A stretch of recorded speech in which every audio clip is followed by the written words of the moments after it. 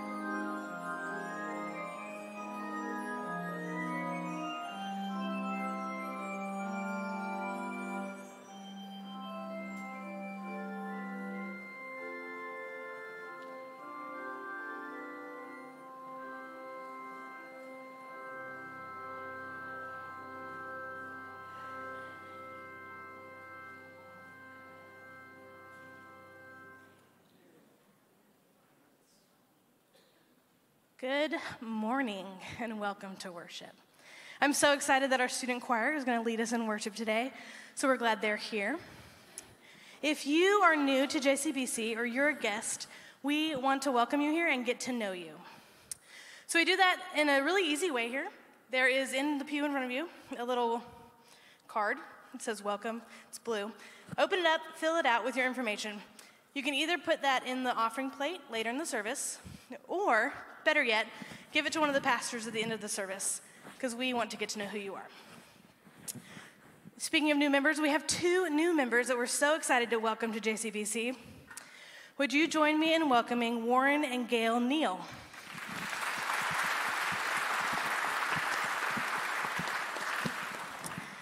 So we have a lot of exciting things coming up in the month of October. At the end of the month, on the 29th, we'll be celebrating our 30th anniversary here on the campus in Johns Creek.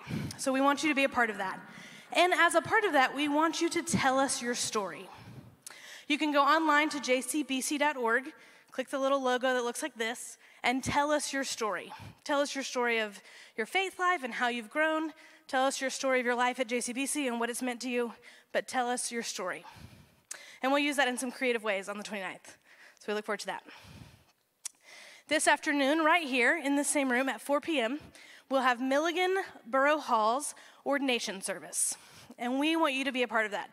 This afternoon, 4 p.m., Milligan is our former youth ministry intern, and we're excited to ordain her to gospel ministry.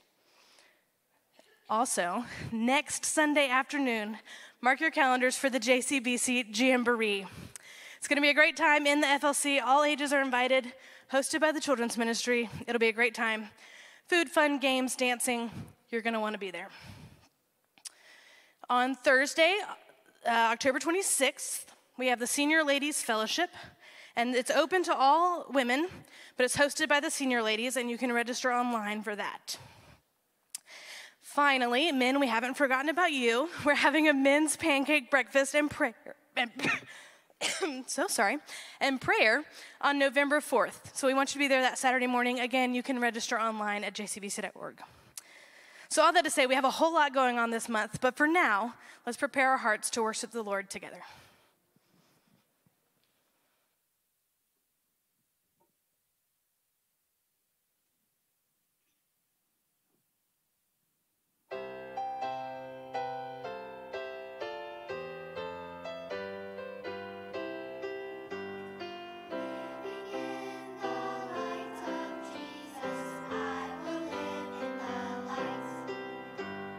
Living in the light of Jesus.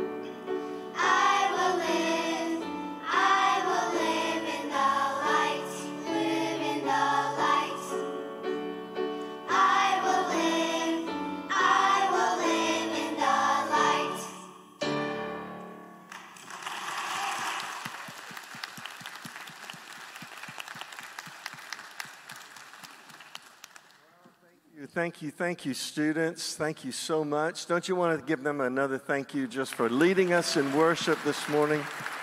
Wonderful.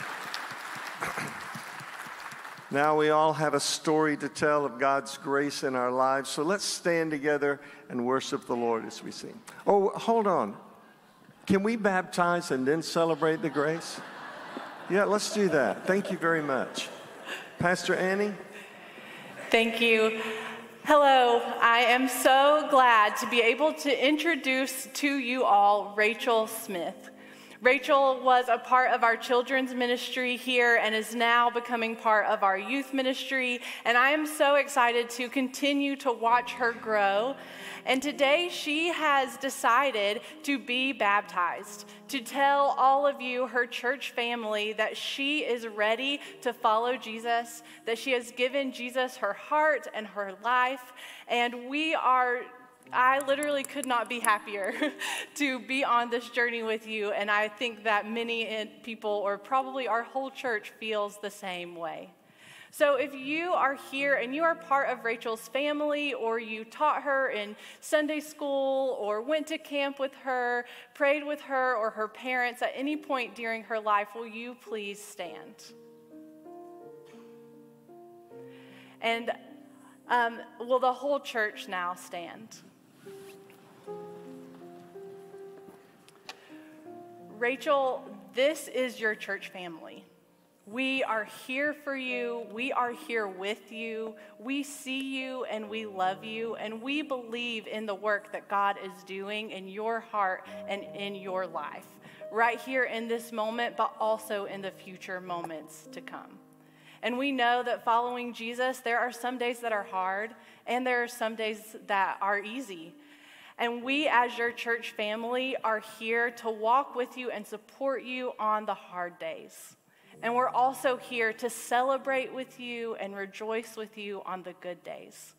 Whatever days are to come, we are here for you. You are not alone. And even more importantly than all of us, you have your Savior, Jesus, with you, walking alongside you each step of the way. Thank you, church. You can be seated. So, Rachel, do you come today to make this decision on your own free will? Yes. And what is your profession of faith? Jesus is Lord. Amen. Jesus is Lord. So, Rachel, upon your profession of faith, I baptize you. Go ahead and grab my hands. I baptize you in the name of the Father, and the Son, and the Holy Spirit.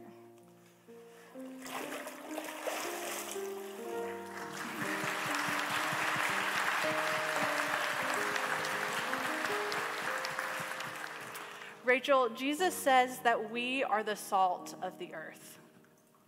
We can give the world flavor. We can preserve and help those around us. Jesus also said that we are the light of the world. So take this light and let the light of Christ shine in you and through you as you go throughout this journey.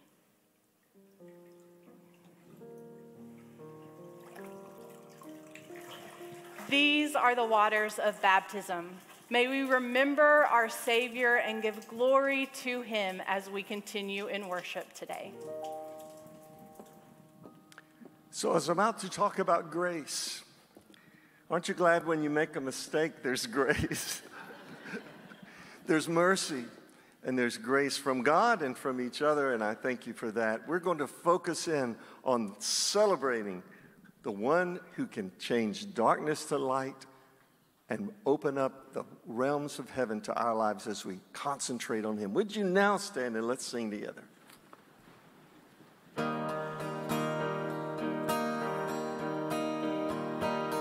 Who brings a gift? Wait, we're going to start once again, please. We're going to start again. We're having a few sound problems today. We're going to get the guitar and the piano in right at the top. Whenever you're ready.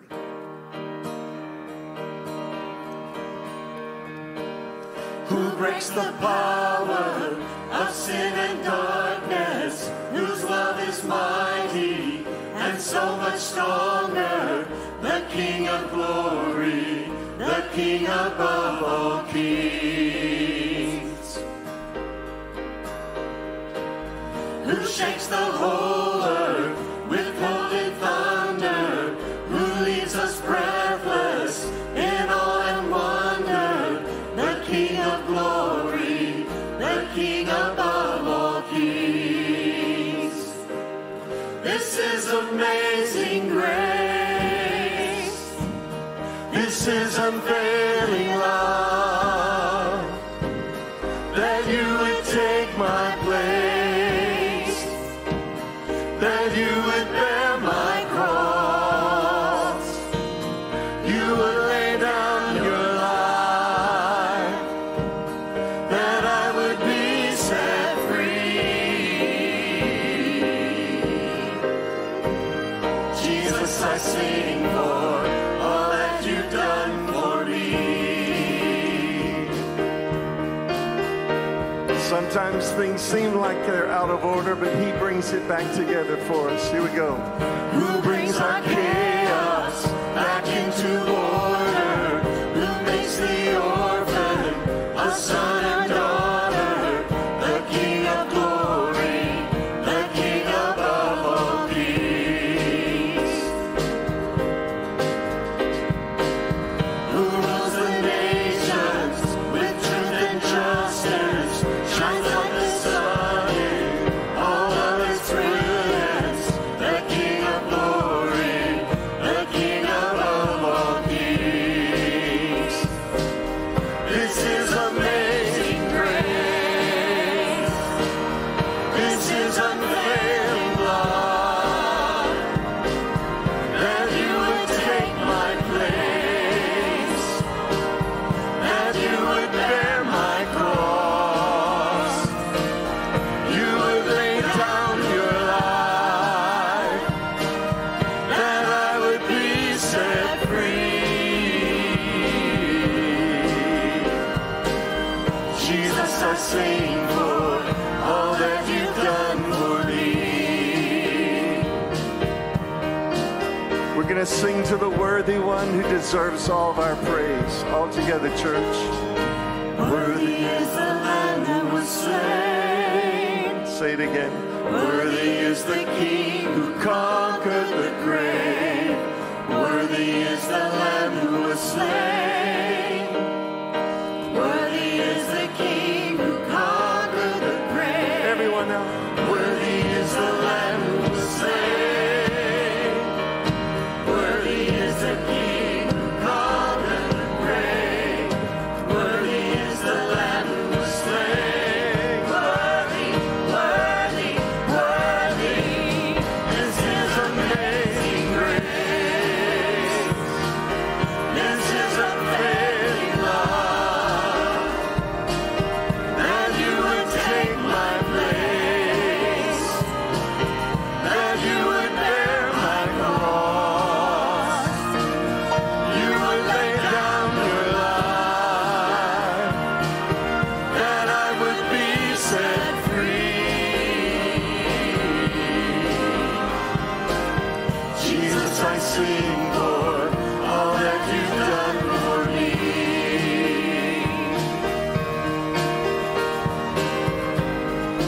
That's right.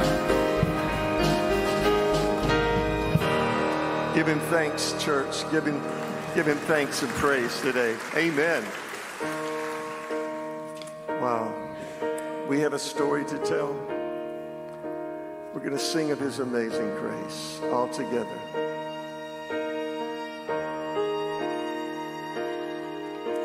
Amazing grace, how sweet the sound that saved a wretch like me.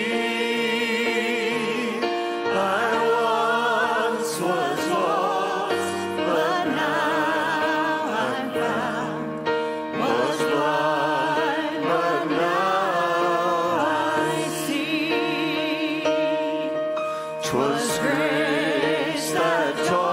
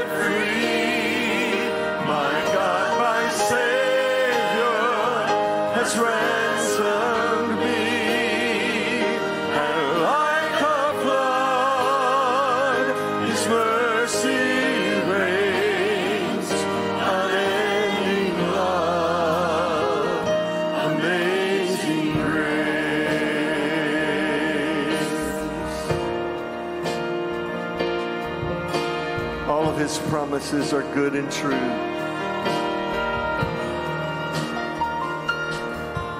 The Lord has promised good to me.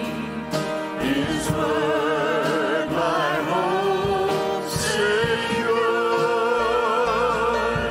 He will my shield and portion be, as long as life endures.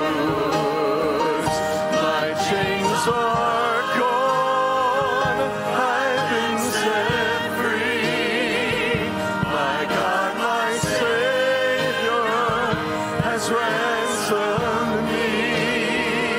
And like a flood, His mercy reigns. Unending love, amazing grace. My chains are gone, I've been set free. My God, my Savior, has ransomed me. And like a flood, His mercy reigns. Unending love, amazing grace.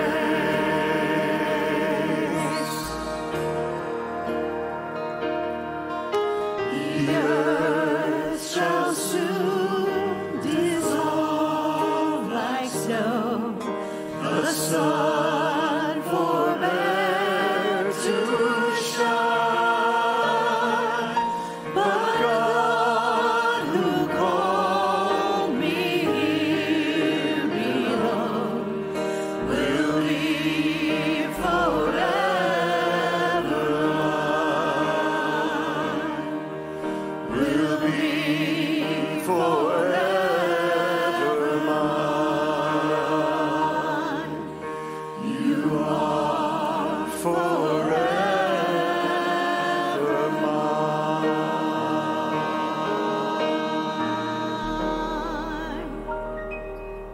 Amen. Be seated now.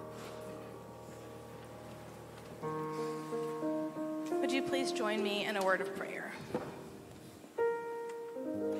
God, how beautiful to hear all of our voices together praising your name, God.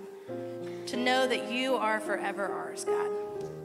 We pray that this morning, no matter what's going on in our lives at home, in our lives in our community, and in the life of the world, we can remember that you love us, God. Help us to focus on you this morning and grow closer to you so that each and every day of our lives are shaped to be more like you. Amen.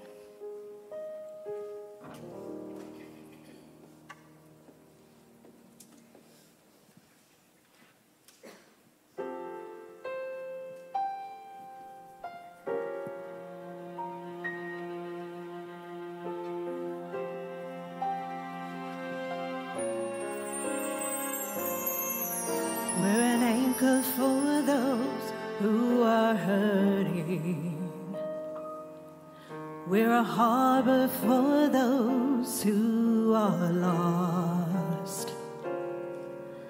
Sometimes it's not always easy bearing Calvary's cross. We've been ridiculed by those who don't know Him and mocked by those who don't believe.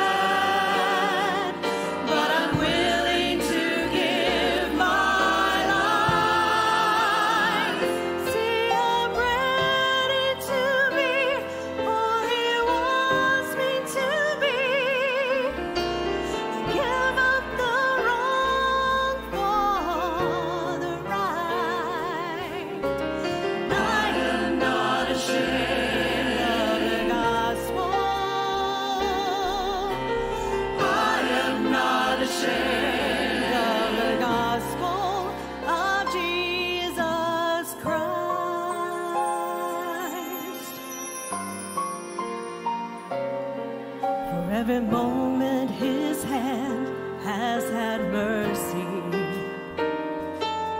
for all the love he's shown in my life. A simple thanks doesn't say how I'm feeling. I get tears in my eyes. So as for me, I'm gonna keep on believing in the one who's been so faithful to me. I'm not out to please this whole world around me. I've got my mind on eternity. That's why I am not ashamed of the gospel of Jesus Christ. I am not afraid to be counted, but I'm willing to give my life. See, I'm ready to be.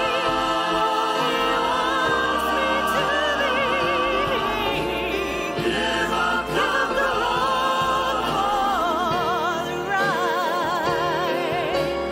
I am not ashamed of the gospel. I am not ashamed of the gospel of Jesus Christ. This world bind me to some. He's a name, but to me, he's my everything. I am not ashamed of the gospel. I am not ashamed of the gospel of Jesus Christ. And I've got too much behind me to last. This world bind me to some. He's a name, but to me, he's my everything. I am not ashamed of the gospel. I am not ashamed of the gospel. I am not ashamed.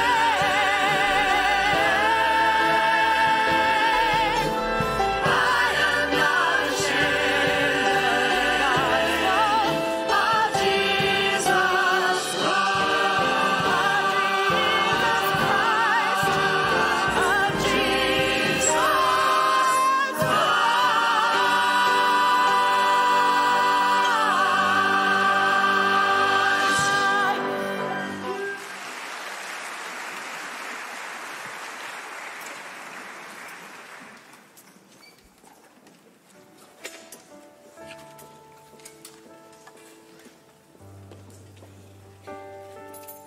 There is something about the nature and character of God that can only be known through your personal story, your singularly unique life experience, the beautiful, the brutal, and everything in between.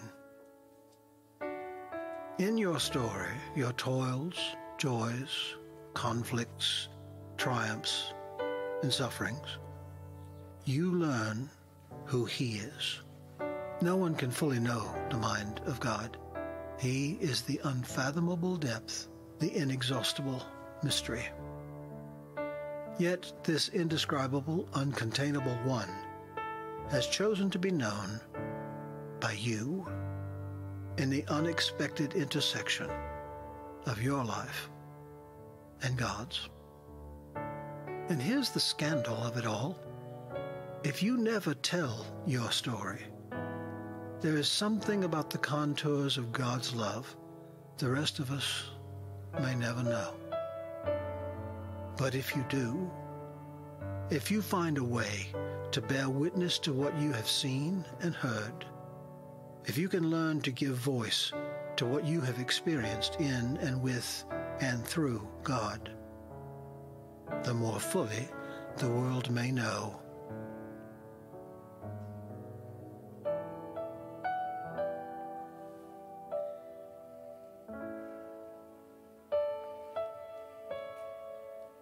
This is my story.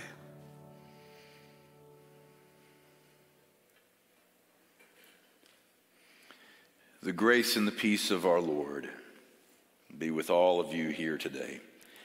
I want to invite you to turn with me, please, in your Bibles to 2 Corinthians chapter 12. Make that chapter 11. 2 Corinthians chapter 11, and we're going to get there in just a moment. Before we do, friends, we must pray. It is time to be in prayer for our world and for all that is happening in Israel today.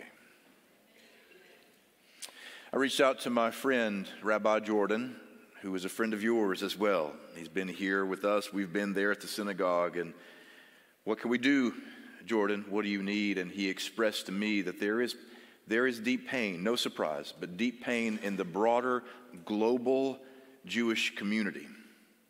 Fear, uncertainty, not just about what's happening in the land we call holy, but also in the reverb, the vibrations, the impact this has on Jewish communities around the world.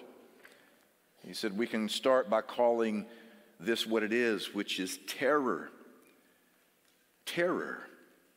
And to call out terror where we can see it. And to pray for those who are displaced, but pray for the larger global community. To pray for the innocents on both sides. And so we stand with my brother, Jordan, and his entire faith community here in Johns Creek and beyond. But we commit to pray. I want to challenge you to do one thing, and then I want us to pray. Learn about the history of what has led to this moment. There are some amazing resources through the History Channel. There are some amazing resources that give us a little history of how we have come to where we are today. And that should shape how we pray for those who are suffering today. So in this next moment, before we turn to the Word, would you join me in just a simple moment of intercession and lamentation for our global community, but specifically those in Israel right now? Let's pray.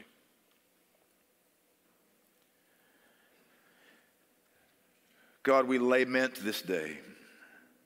We grieve. We call out with the words of the ancients, why, O Lord, and how long, O Lord? We don't understand why it is that it seems as if evil prevails in a world where so many are working at peacemaking, and yet our questions remain, why, O Lord, and how long, O Lord? Today we pray for those who are most vulnerable, those who have been dislocated, those who have lost lives, those who have lost family members, those who are now refugees running for their lives in places where they have no options where to go, for hospitals that are overrun, for healthcare workers who are overwrought. We pray for your abiding presence. We pray for the vulnerable, those who are young and those who are old, those who are sick, those who are disabled. We pray for those who are afraid today. We pray that violence would end. We pray that even in roadways and highways that are leading refugees to safer places, we pray because we recognize those bottlenecks create more vulnerability to further violence and further attack, and we speak against it, Lord.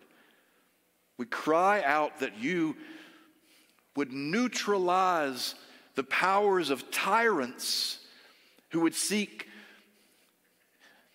to make those who are most innocent suffer. We pray that you would bind up the broken, and we pray, Lord, for Jews and Muslims both who are suffering during this season. Those without water and electricity, those without food, those without shelter, as we are so very grateful for the blessings that we enjoy this day, the freedom to gather, the safety in which to gather together, and we pray that that grace would be extended to them this day. We pray for our Christian brothers and sisters living there in Gaza. We pray that they would be a light to the nations. We pray that they would remember our roots, that our Lord, who walked those very lands, called them to be peacemakers, to be a light in the midst of darkness, to host those who are hurting, to bind those who are broken. We pray for our sisters and brothers in the faith, that they may be a presence that is nothing more than, nothing less than, and nothing other than your holy presence in that chaos. Lord, as all hell seems to break loose, we pray that you who hold the keys to hell may prevail as the King of peace in this day. For their sake, for our sake, and for the sake of your kingdom, we pray. Amen. Amen. Now, beloved, I'd like to call your attention to the second book of Corinthians, chapter 11. You know that we are now in a series of conversations about what it means to tell our story. That the reality is every one of us has a story. Your life is telling a story, whether you want it to or not, whether you know it or not. It may be a good story, bad story, happy story, sad story, exciting story, boring story. It's telling a story. Everywhere that you give your energy, your attention, your love, your affection, it's telling the world a story about what you value most. And what I said the first week together is that your life, my life, is a subplot in the grand meta-narrative that God has been telling from the very beginning. And if we learn to tell our story, then the rest of the world gets a little bit clearer glimpse at the majesty of a God who would meet even us right where we are. Last week I talked to you a little bit about how to tell the story, because I don't believe that those of us who have been rescued by God, I don't believe we don't want to tell the story. I don't believe that we somehow have a problem with telling how grace has lifted us up. The trouble is we don't know how to. And so last week I talked to you very practically about how to pray about it, how to keep it real, about how to tell your story in 3 stages: my life before, my decision to follow, and my life since. I talked about how you need to write it down, and some of you have taken my invitation to send me your stories, and I am humbled and grateful to see a glimpse into the heart of God by hearing you tell your story. And today I want to carry that powerful message and powerful invitation forward by telling you a story. Years ago in southern Florida, a true story of a young boy who got home after school and he wanted to take a dip in the lake behind his house. He drops his book bags. He runs out to the dock behind his house. On his way, shoes and socks flying in the air. Shirt comes off. He dives into the water. His mother, watching through the window, takes delight. She's just grinning, watching her son play in the water. He's swimming. But then her heart sinks because she sees in the middle of the lake an alligator. A gator who has now noticed her son and is moving toward her son. She bursts through the house and she screams at the son to come back to the dock, swim back. There's a gator, and he begins to swim, but it's too late. The gator sees him and chases him. And just when she gets down to the deck or the dock, she reaches down and grabs his arms, but it's too late. The gator had grabbed his legs, and a tug of war ensued between The gator who was struggling to pull the boy under the water, and the mother who refused to let go and was pulling on her son with all of her might to save her child.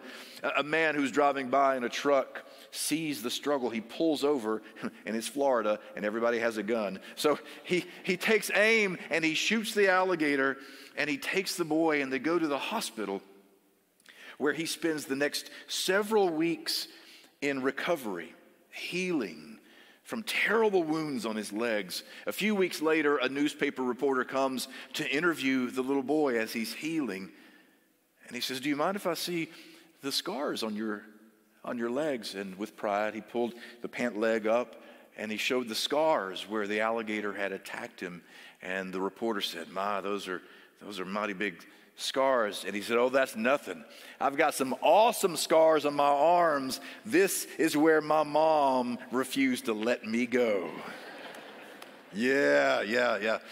I say that to you today because, beloved, the real power in your story is hidden in your scars.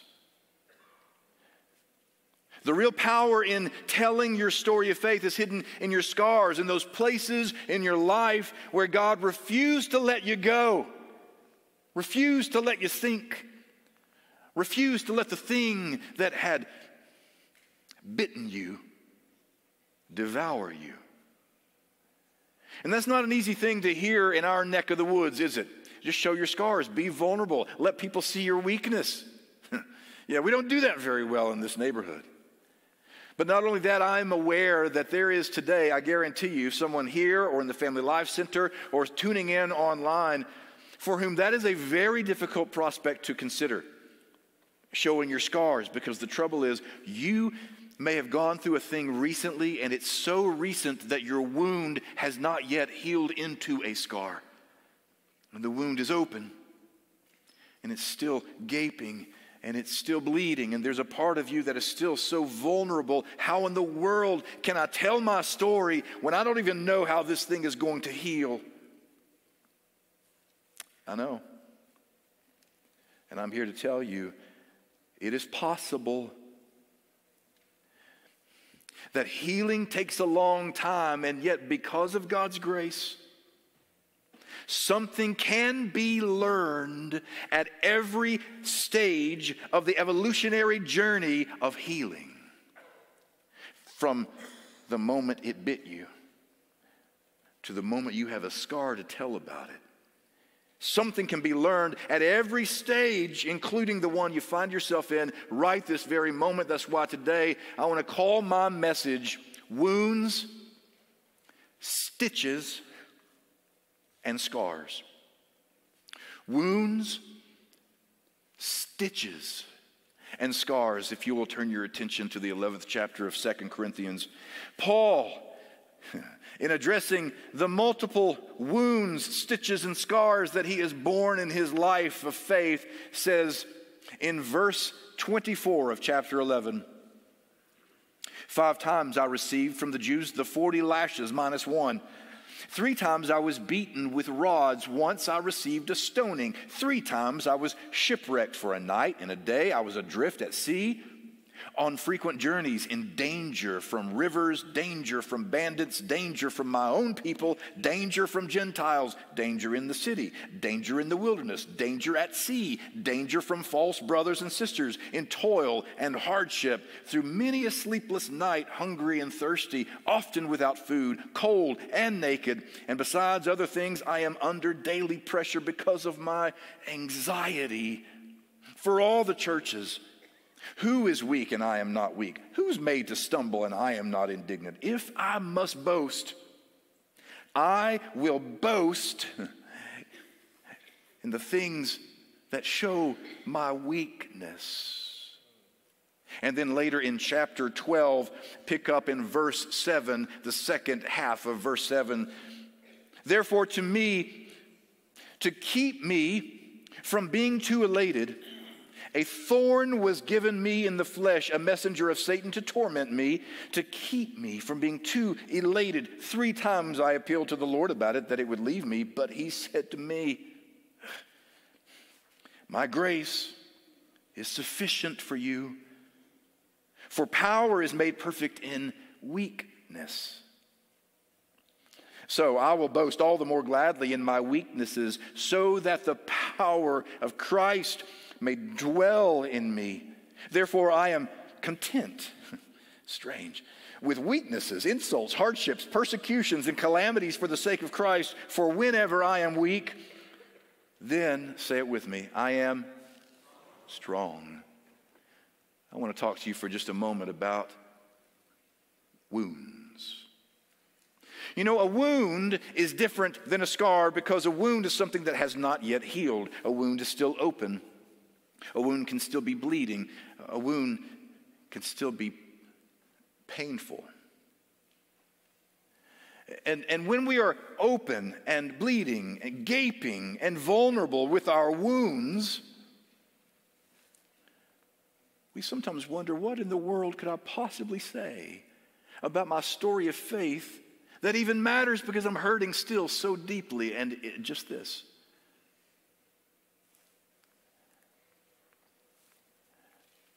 God shows up best in places where you are most wounded. Can I just say it that way? In fact, I want you to write it down and remember it. God meets us best where we are wounded most. God meets us best where we are wounded most. That's why in the gospel stories are crammed with story after story of Jesus meeting the wounded, the vulnerable, those who are still hurting and bleeding in some sense of the word, the blind, the deaf, the mute, the lame. He meets those who have been beguiled by leaders, those who have been shamed socially and shunned. He meets them in the midst of their woundedness, because it's in the midst of woundedness that God has the capacity to do for us what we cannot do when we stand confidently on our own 2 feet. Maybe the most visible this can be seen is in the cross and resurrection of Jesus. In the cross of Jesus, there is the quintessential demonstration of what God has attempted to do with humankind, meet us in our most vulnerable state. There he is. He's hung high and he's stretched wide. He's beaten, humiliated, naked, nail-pierced. The perfect image of how God decides to meet any of us in the midst of our humiliation, in the midst of our brokenness, in the midst of being crushed. And there upon the cross, it's no wonder that those who witnessed that event would hear the echoes of Isaiah 5. He was wounded for our transgressions, crushed for our iniquities. Upon him was the punishment that made us whole, and by his bruises we are healed. Upon the cross of Christ, we see most clearly that God meets us best where we are wounded most. But maybe even in the resurrection we see it more clearly. You know, one of the mysteries that I've always struggled with throughout my Christian journey about the resurrection, one of the mysteries is that when God raised Jesus from the grave, he left 5 gaping wounds on his body. 2 in his hands, 2 in his feet, 1 in his side. And for the longest time I used to wonder, why would God leave those marks, leave those wounds? If God was powerful enough to raise a man from the dead, why would God leave 5 gaping wounds for all the world to see? And then I realized, thank you, Thomas. Thomas was one of his followers who was not there the day that Jesus first presented himself as the risen king.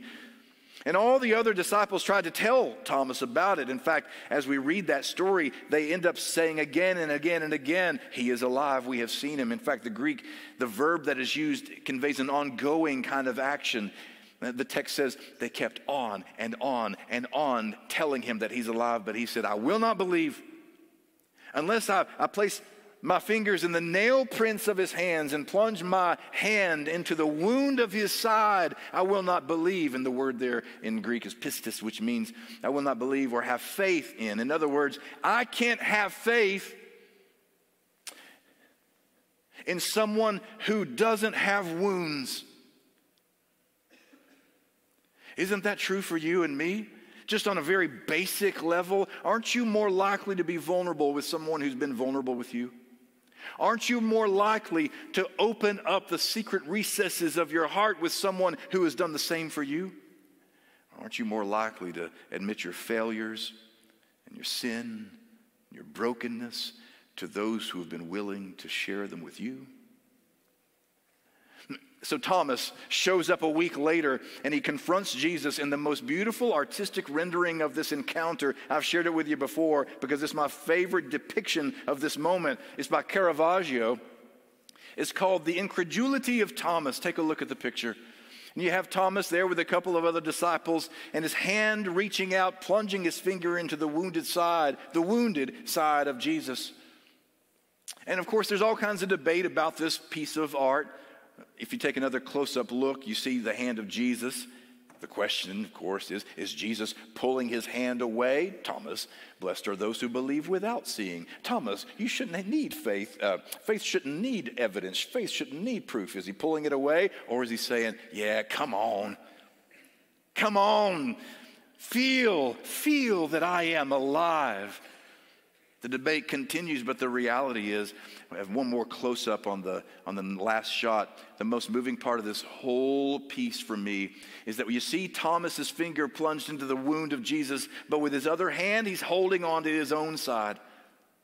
Because right there in that posture, Thomas is demonstrating why Jesus was raised with wounds. Because it's in our wounded places that we most connect with God. It is in our wounds where God meets us best. In the place where his wound connects us to God's love. The truth of the matter is, how do I tell my story if my wound is still open? Well, maybe you don't. Maybe if you're in the season in which your wound is dominant and it's not closed up yet and you're still bleeding, you're hemorrhaging, you're hurting, it's still tender to the touch, maybe you don't worry about putting words on your story. Maybe your job this season is to hold on to your wound and latch on to his. To latch on to Jesus in his wounded side so that in his wounding you are gradually made whole. That's what I think about when we come to church. Do you know that? That's an image that comes to my mind when I think about the church gathering. Well, you don't come here to just listen to good music and to hear tolerable sermons. You don't come here for a good Bible study and fellowship. You may come for all those things. They may occur when you're here, but that's not why you come. We come because every single one of us, a community of imperfect people with unfinished stories, we gather here every week to hold one hand on our own wound and grasp on to the wound of Jesus in his side. That's what we're doing right this moment.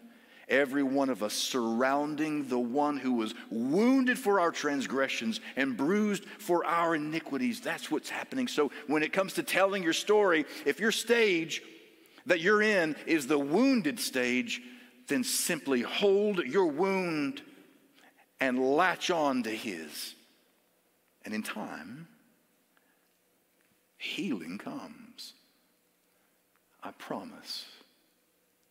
That makes me want to say a few words, about stitches. Stitches represents another stage in the healing journey, right? Because when you're stitched up, that means the bleeding has stopped. The trauma is initially over. The pain has changed a little bit. And it's time to begin giving a different kind of attention to your wounded place. See, when you have stitches, well, you take care of the sutures. You put ointment on it, maybe some Neosporin, so it scars up nicely and not ugly, right? And maybe during the day you put a patch over it, and at night maybe you let it breathe a little bit. So you give a different kind of attention, and you begin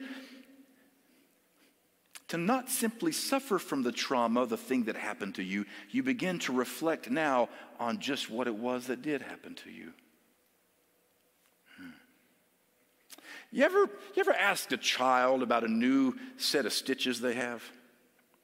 You ever come to a child and say, "Hey, buddy, what happened? You've got stitches over your eyebrow." Then they begin to tell you the story. See, I was riding my bike, and I had made this ramp, and when my wheel hit it, it kind of hit it wrong, and I went over the handlebars, and there was this brick, and I hit my head on it. It was gravel. Blood was everywhere. It was awesome. It was like everywhere. I was bleeding everywhere. I had to use my shirt. My shirt soaked with blood. We had to go to the ER, and there was this needle. It was like that long. But listen, I didn't cry. My little brother cried when he had his shot, but I didn't cry. But that's what happened. See, when you have stitches, you come to the stage in the evolution of your pain and healing where you start to not just suffer from the trauma, but interpret the trauma. Now you enter into a stage where you begin to tell the story about how the stitches got there. How did that get there? What happened? What went wrong? What did I learn? How am I going to keep this from happening again? You see, it's not just the body that gets stitches. Sometimes there are stitches for the soul. Anybody ever had stitches in your soul? Where the Lord had to sew you up in a place where you were so broken, and now in the same way that we have stitches on the body, now that you are in the season of healing from that thing, it's time to interpret that thing. What did happen?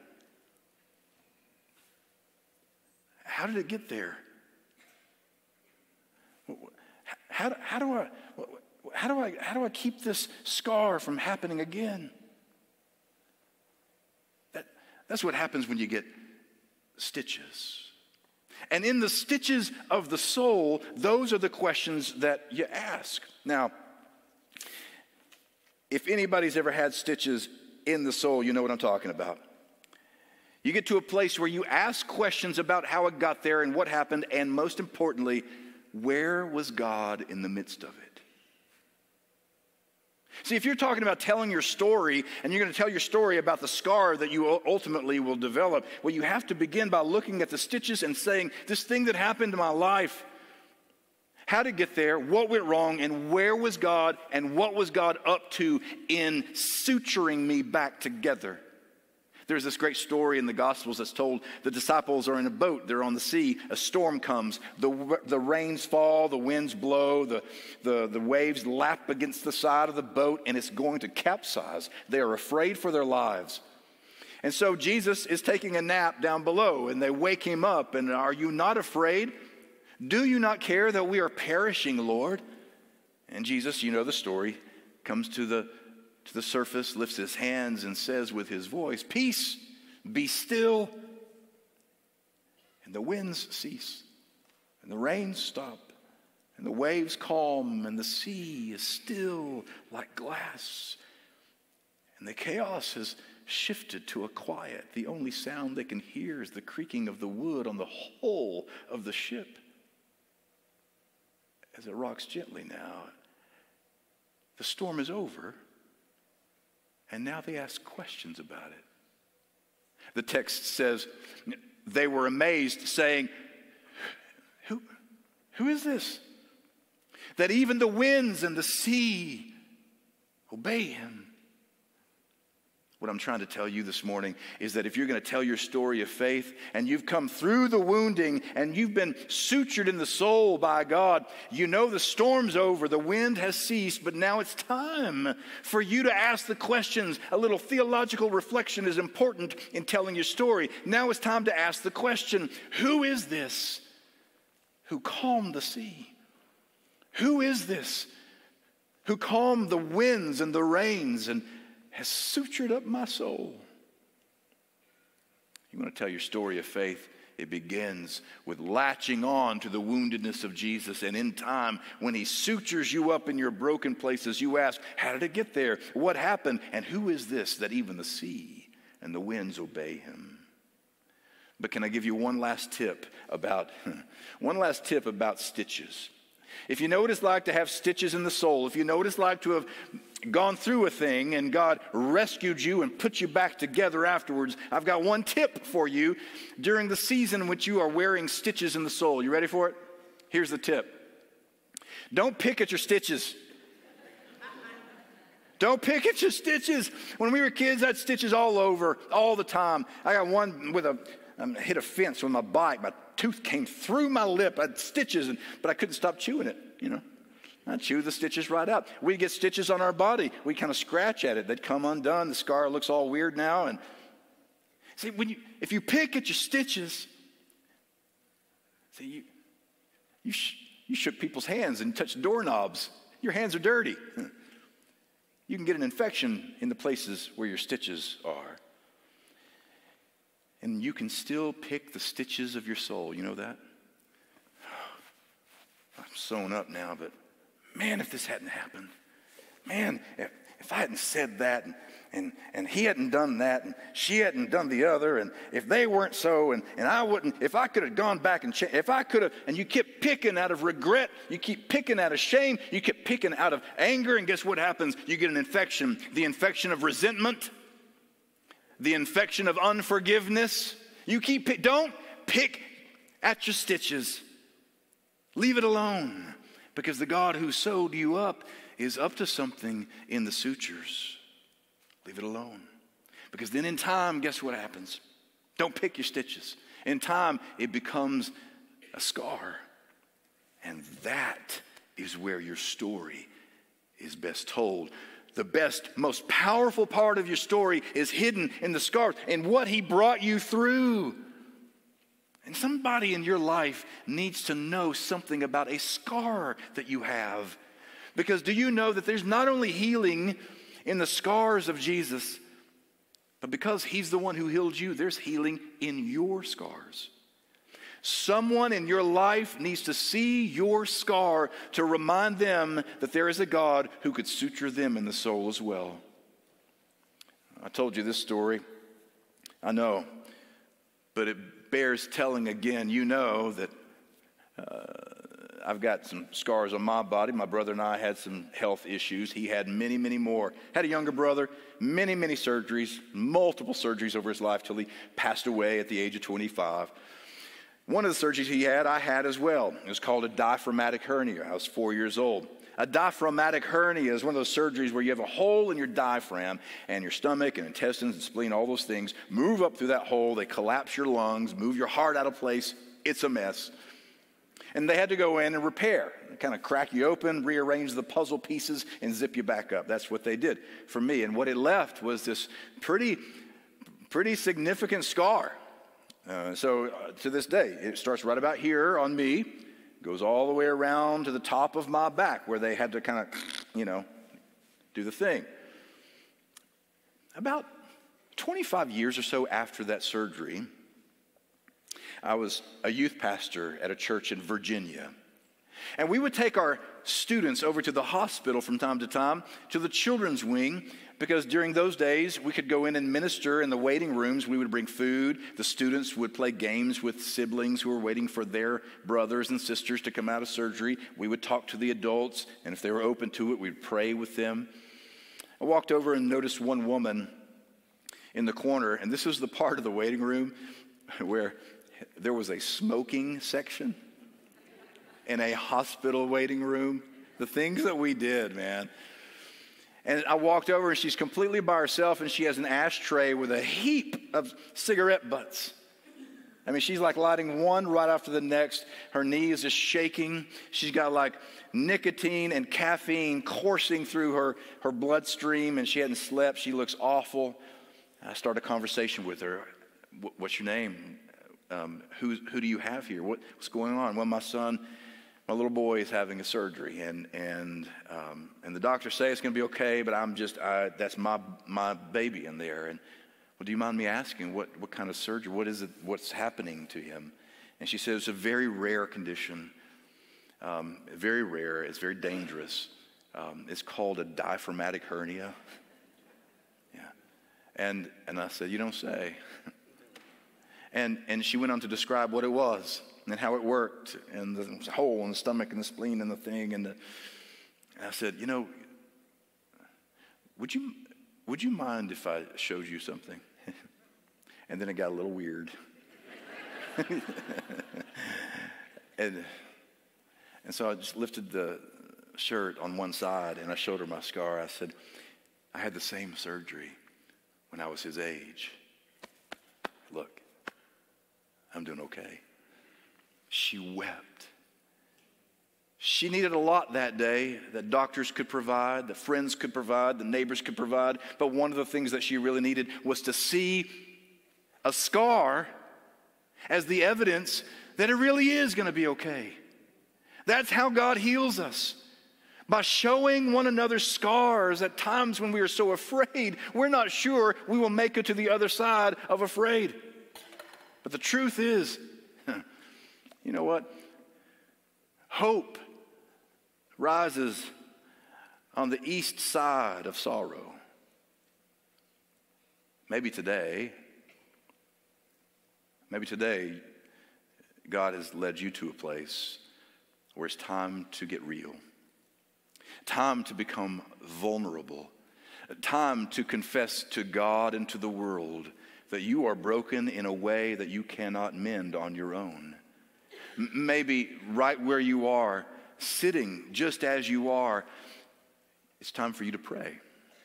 And if you don't know the words to pray, just borrow my words in your heart. Pray these words right this very moment. God, I am wounded. And I've tried to suture myself. I can't. So I reach out to latch on to your wound, because you're the only thing that can heal mine. Hold on to me, Lord, and I will cling to you. And as you mend me and put me back together, Lord, I pray that you would show me, who are you, Lord, that you would even be interested in me, that you would calm the storm, that you would settle the sea in my heart. Who are you? Because, Lord, I am here to follow you. I ask that you would forgive me of my sins. Restore me in my broken and empty places. And you will be the Lord of my life from this day forward. Amen. Now, friends, if you're here today and you prayed that prayer just now, you just took a huge step of faith. Your story that has been scripted along the way, the plot twists in your story that have led you to this very moment were not accidental. They're redemptive. He has brought you to a place for you to step out in faith and say, this is my story. I am no longer the Lord of my life, but I yield myself to the power of God's love. So if you've made that decision today, I want you to tell one of your pastors. So our pastors are coming to the front of the sanctuary and in the front of the Family Life Center at this time, because at the conclusion of our benediction, we will be here and will remain here to listen to you, to hold your hand, to pray with you, to welcome you into the faith. But if you've been walking with Jesus for some time, but for whatever reason, you've been like a boat at sea with nothing tethering you to any family, any faith community, and you feel so isolated and alone, maybe today is your day to join this church, to step forward and talk to one of our pastors and say, I want to call JCBC my church family. What do I need to do to be a member here so that we can show our scars to one another and find mutual healing with each other and be a different presence in this world together? You join the church without waiting another week today. But friends, whatever it is that's happening in your life is not accidental. It's the stirring of God. And so now, as God has stirred us in worship this day, it's now time for us to come to the most important moment of worship. The moment when the gathered community becomes the scattered community, and we live outside of these walls in such a way that demonstrates to the world we actually believe what we affirm inside these walls.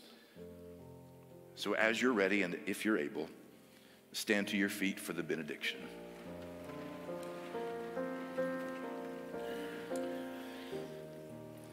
And now, beloved, may Christ go before you to prepare your way.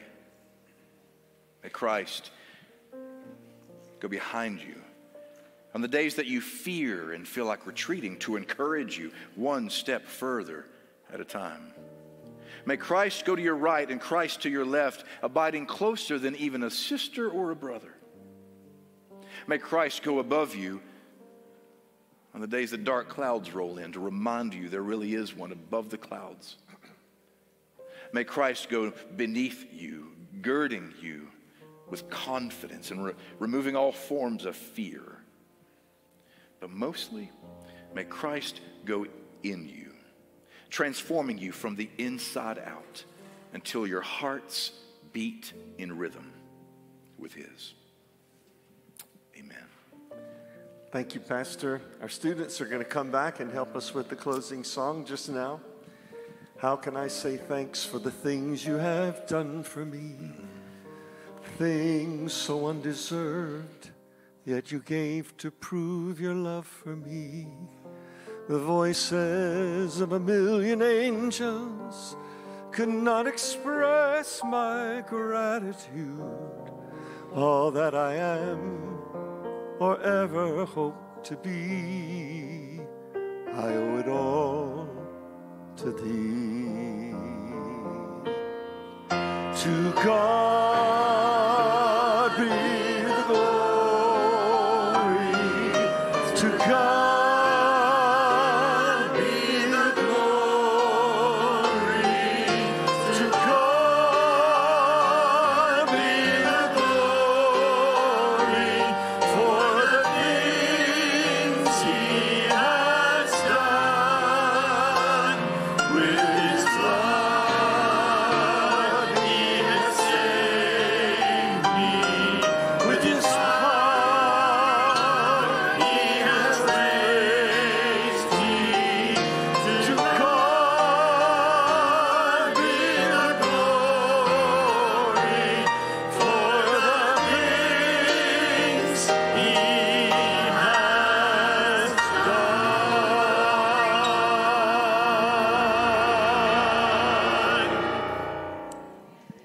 Thank you, students.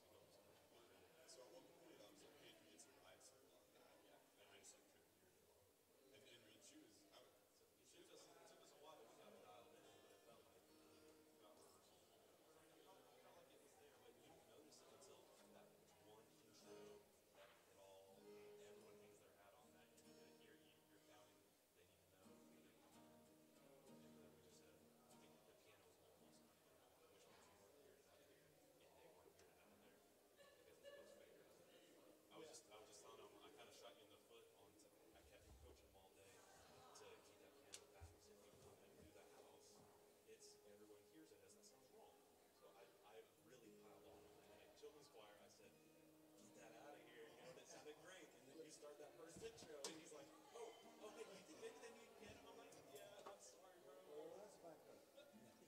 The children's choir started with no mics. It was slow to come. Okay, let's not have that. You cannot have that. They work for 3 months on song. They come early. They practice. I go over there to make sure I can hear it. They come, and the parents are leaving. They have to have their set on. And the first time they know it is not with all these choir members. I start getting texts. At 11:23, I'm still getting a text that they're not getting anything. I'm assuming they need it. No, I mean, we never got piano. I mean, I don't know. 23 minutes into the service, we don't have whatever. So in my world, in my past, this is my analog brain, okay? Here's my analog board.